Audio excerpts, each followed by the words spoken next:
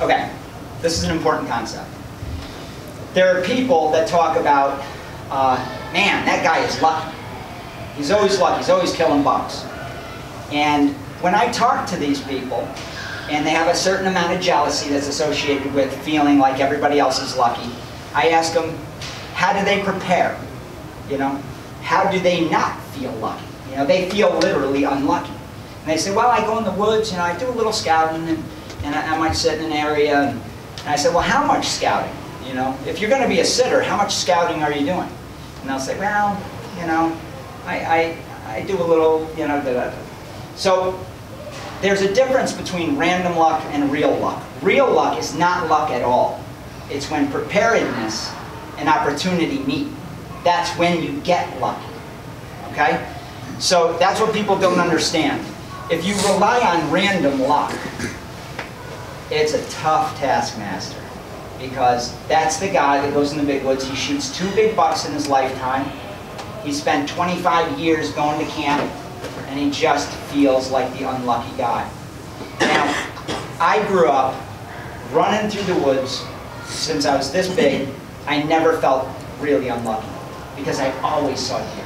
I almost always see deer in the big woods, but there was that day I didn't even cut a track. That happens too.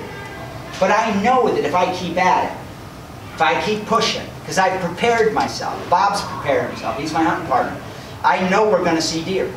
And then that builds on itself. So let's learn how to create real luck. That's that third bullet down. The 4 P's. Hal talks about the 3 P's, which is patience, practice, and persistence. I added preparation. And I guess practice and preparation are somewhat similar. But before I ever go into the woods, I prepared my gear. I understand that I'm ready for this physically. I prepare my mind. I'm always thinking, I'm going to kill the buck. But I also allow myself sort of that adaptability that when bad things happen, there's always the next day.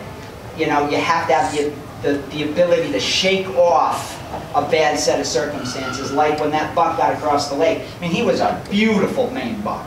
At 300 yards going through the waves, I could see a rack and a wake as he's swimming away from me. You know, and you could easily say, I'm pretty unlucky. But I got up the next day, and I hunted again, and I was on another buck. It wasn't unlucky. I got to see him. That's exciting, you know? So you got to pile in all these experiences and find the silver lining in everything you do. Always, or else the track will beat you and you'll quit. So, patience while in the woods and with yourself. Be patient with yourself. It's okay to feel bad. It's okay to feel unlucky for a moment. Shake it off, and then just keep moving.